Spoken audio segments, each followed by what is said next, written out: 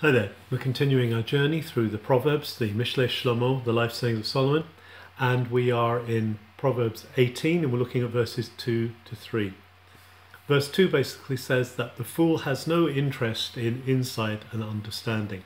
Lo yachpot kesiv b'tovuna. He's not interested in insight, in discernment. Kiyem b'hidgalot libo. He's just interested in putting his own heart on display. He's just interested in talking about himself.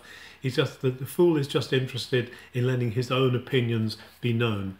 And it's something that the wise man is pointing out here, that people who are interested in understanding will also listen as much as hold forth. So we need to beware of holding forth and just displaying what's in our hearts all the time instead of listening to others. And then in verse 3 of chapter 18, we read that bevor gambuz, that when evil comes, when wickedness comes, shame comes with it. You know, man and woman, humankind are not designed for evil. When evil comes in, it dehumanizes us, and in the dehumanizing, it brings us down, it brings shame.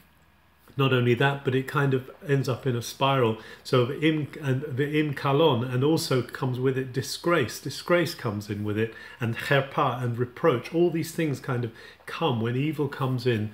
It pulls us down. The news is, of course, that God through Jesus is able to deliver us and set us free from that. But we need to remember that when evil comes in, when we let evil get a foothold, then these things, shame, disgrace, reproach, come with them. Jesus can free us from them all.